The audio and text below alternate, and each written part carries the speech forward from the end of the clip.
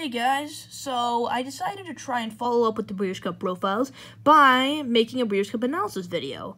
You know, to show off what has happened with the now official post positions and now everything being set up.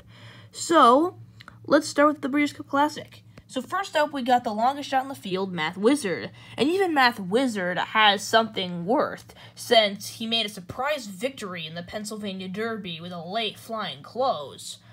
However, in my opinion, I think there are a lot of problems with this race. Mainly that it was a race with not that many horses, so navigating around all this and making another late close seems rather unlikely. And obviously, the switch from 3-year-old runners to 4-year-old horses is going to be a very drastic change, even for a newfound Grade 1 winner.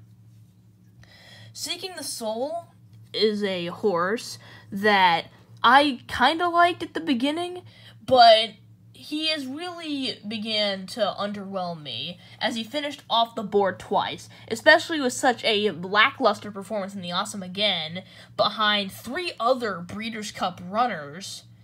It's just not a good image, and I'm not surprised that he's 20-1.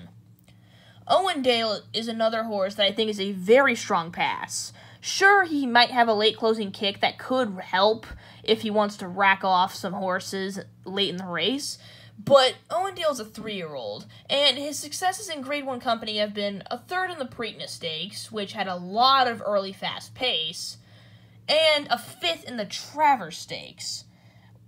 So, I wouldn't say his experiences in Grade 1 company are particularly great, and he's more of a horse who likes to win in lower races, like Grade 3 races, like he most recently did in the Oklahoma Derby. He isn't a Breeders' Cup horse, and that's why I think he's a very hard toss.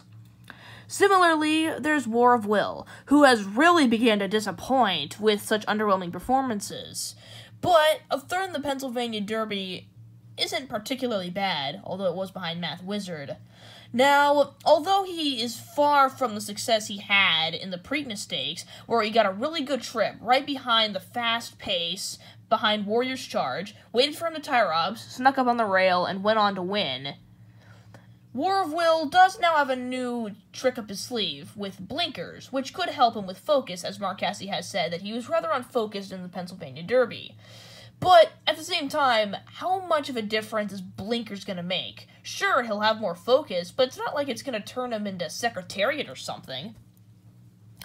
Yoshida, being 8-1, is another toss for me. I don't think he deserves those odds, because, sure, he was 2nd in the Whitney, and also 3rd in the Woodward Stakes, but he's a horse who likes Saratoga, and he hasn't proven himself in the East Coast. But I do know that he's a horse who does tend to do better at certain tracks and not as good in others. Like, he's a good horse at Churchill Downs and Saratoga, but other tracks he tends to not do as well. So I don't really have a good feeling he's going to transform his best performance in the Santa Anita track. But you never know. Maybe Santa Anita's a track he'll like. There's a small chance. Then there's Elate. Elate is a very surprising choice, as for most of this year, she's been in the shadow of Midnight Bisou. Now she's escaping the shadow and is going to deal with 10 other boys. A very arduous task for a mare, but Elate does have one advantage in this race that she would not have had if she ran the distaff. She's a lover of the 1 1/4, winning at the 1 1/4 at least 3 times, and I don't think she's ever lost at a 1 1/4. I mean, she won the Alabama Stakes, she won the Delaware Handicap twice, so she really does like the 1 1/4 over the shorter 1 1/8, which is where she lost to Midnight Bisou. So the distance change could be a really good fit for her, but at the same time, this is Elate we're talking about, and horses as great as Aziri have tried and failed to win the Breeders' Cup Classic. So, even though, on paper, running at a 1 1/4 over a 1 1/8 is an improvement, she's facing off against elder horses, and not even great horses like Aziri can do it. And let's face it, is Elate really as good as someone like Aziri? No. So I don't really think she deserves the 6-1 odds. Sure, there might be a chance she could get a place or show bet, but I am very doubtful, because I've only ever seen one mare ever do well in the Breeders' Cup Classic, and of course that's Zenyatta. Now then there's Higher Power. Higher Power, along with Mackenzie and Mongolian Groom, which we're going to see later, are horses that have regularly ran at Santa Anita, and because of that, they've met each other many a times, and they definitely do have quite the chemistry. Now, Higher Power made a surprise performance when he stalked right behind Quip and ran away with the win, with Mongolian Groom in third. But, in the Awesome Again, he stumbled out of the gate, meaning he couldn't get the same stalking position as before, giving Mongolian Groom the chance to take the lead, and with Mackenzie saddle slipping, Mongolian Groom took the win, and Higher Power couldn't really catch up with such a bad start. Now, with the distance back to 1.25 miles, I think Higher Power might have a slight advantage over Mongolian Groom, because he was the one who won the 1.25 mile Pacific Classic. But keep in mind, Mongolian Groom beat Mackenzie, and Higher Power didn't. As well as that, we're just going to have to hope that Higher Power doesn't stumble out of the gate this time. But I think if he doesn't, he has a decent chance of doing just as well as he did in the Pacific Classic, stalking right behind the front runners and running on to win. But that's just a hope. Number 8 in Mackenzie. Now, I've watched Mackenzie a lot, and I've hoped that he has won a lot of times throughout this year, but he has disappointed me a lot of times. He's only ever won the Whitney Handicap, and every other time he always has some sort of excuse. Metropolitan Handicap, bad trip, saddle slips in the Awesome Again Stakes. You know, he's just a really bad luck horse, or he's just not that good. I don't think Mackenzie's a Breeders' Cup Classic winner. Like, unless everything goes his way, I think that he's just going to have to settle for second or third, like he is always. So I'd say that he's a good place or show bet, but relying on him to win, while on paper sounds like a good idea, it really isn't.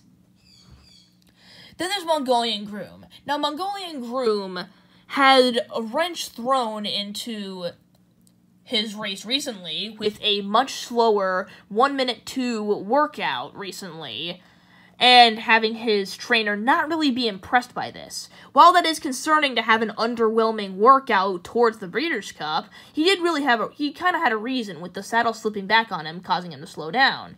As long as it doesn't happen again, it's pretty reasonable to say that he's still in good condition. And if he manages to go to the front, he might have a good chance of going gate to wire, unless Higher Power stalks him and can potentially wear him down.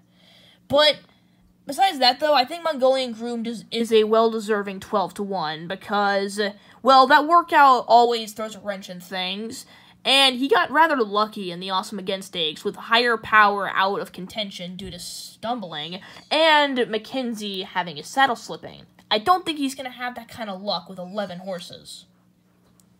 And then there's Vino Rosso and Code of Honor. Both of these horses I like a lot. I think that they are very good win bets. Vino Rosso being a horse who won the Hollywood Gold Cup this year over Giftbox, who defeated Mackenzie, which is a good sign that he already likes Santa Anita. So that is completely just like, forget that. We already know that Vino Rosso has talent over there. Now, as well as that, he's very consistent. Third in the Whitney Handicap and second in the Jockey Club Gold Cup through disqualification.